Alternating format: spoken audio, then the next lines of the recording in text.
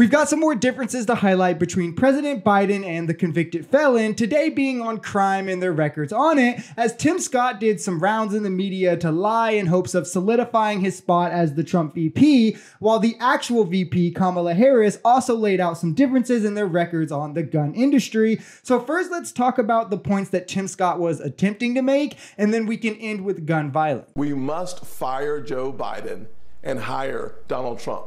Poor kids today need to believe that all things are possible. And unfortunately today, we're seeing violence in the streets. Now, this is just vehemently false. We saw the biggest spike in murders under the Trump administration. It was a 30% increase. All crime spiked under Trump in 2020, reaching record highs in nearly every single category, of which violent crime has been steadily dropping year over year under Biden to a near 50-year low at that. Murders are down 17%, and property crimes are also down in every city with less than a 1 million population, showing that despite the stereotypes of Republicans being hard on crime, which kind of goes away when your nominee is a convicted felon, and Trump's rhetoric towards criminals himself, Biden has actually been much more effective in managing and reducing crime. President Biden and I stood up to the NRA and the gun lobby.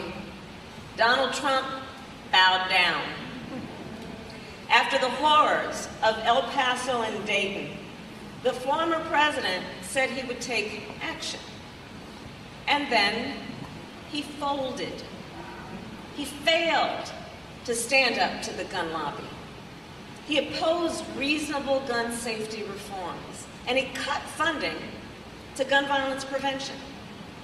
You know, Donald Trump often likes to say violent crime is up under our administration, while in fact, violent crime is now near a 50-year low.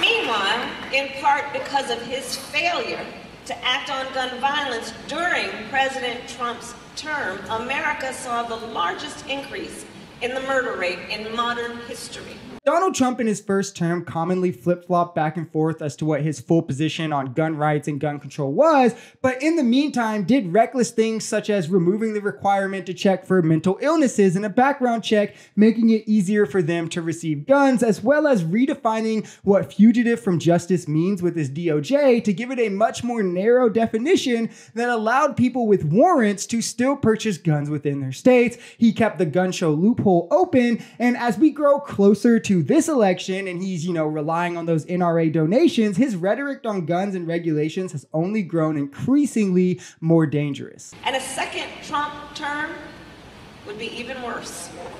If he were to win in November, you can bet that he will repeal our bipartisan gun safety law, reopen gun show loopholes, and veto any new gun safety laws. Recall, on gun violence, Donald Trump offered a clear message for the people of America.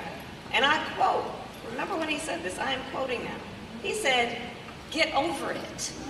Trump's response to a school shooting in Iowa wasn't to point out the failure of our system, the need for stricter gun laws, what we would do moving forward to create solutions to stop this from happening. It was to suggest to the families to get over it and move on. But how does the mother move on? How do other parents move on knowing those same guns are still going to be allowed in their neighborhoods? You never move on from something like that. And that is an unempathetic response. And the system that failed them owes them at least, at the bare minimum, to try and fix the problem and address it at the root. But instead, Trump is now coming back even harder than he was then, promising to repeal and overturn bipartisan gun laws that Biden has passed, which is sickening, seeing as he's only doing so to pander to the big NRA donors that have owned the right for decades now. I mean, this is a bill, by the way, which only includes common sense measures such as background checks for those under the age of 21, funding and expansion of red flag laws, clarifications for firearm licensing requirements, and crisis intervention programs to address these issues before they actually happen, as well as closing the gun show loophole and further criminalizing gun trafficking, which